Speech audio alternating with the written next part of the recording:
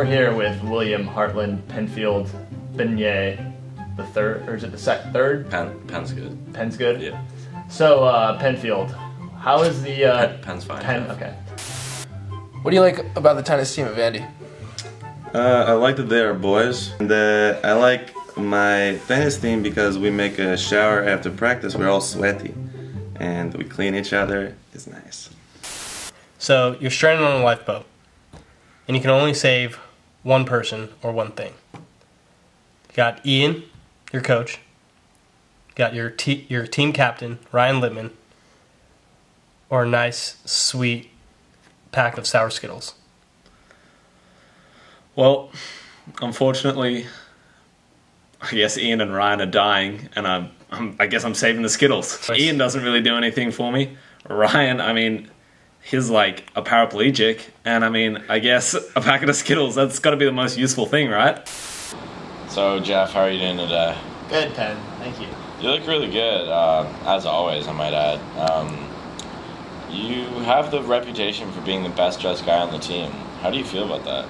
Yeah, I mean, looking good it really doesn't take a day off. So I like to dress from head to foot and, you know, the classiest of apparels. Do you find that when you look good, you also play good? I think that mantra is definitely accurate for me. I think the saying is 50% of the battle is looking good. I would say it's more around 90, 95. So I would say, yeah. What do you like about the guys on the tennis team? They're very funny and spontaneous. They like to make a good time at a random time.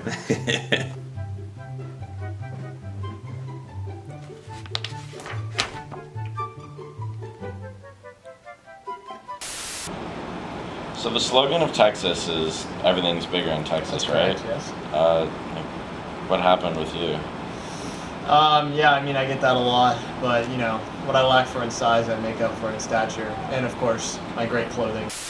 So, Ryan, this has been the coldest winter in Nashville's history. What have you done to cope with the frigid temperatures?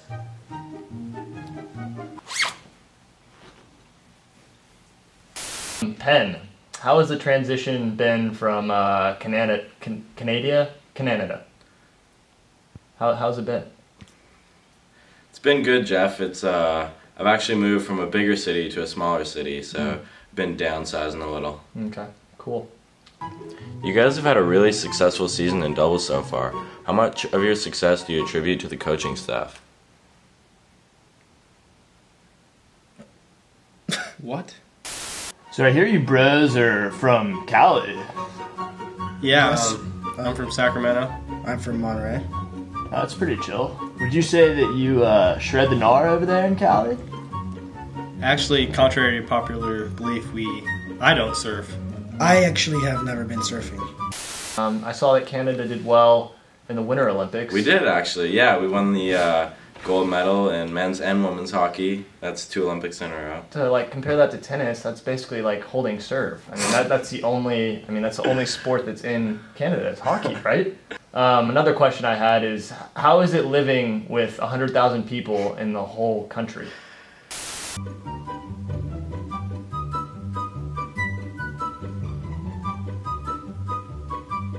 So Chris, it's Friday night.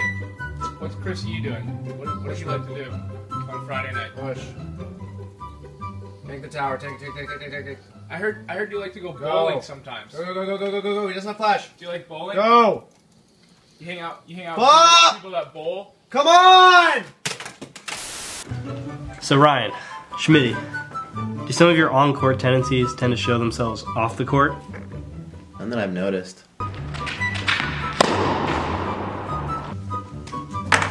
I don't get this. We're here with AJ Austin. What up, baby? AJ, you've had a fabulous season. Would you say that your strong work ethic has been a contributing factor to that success? Work ethic?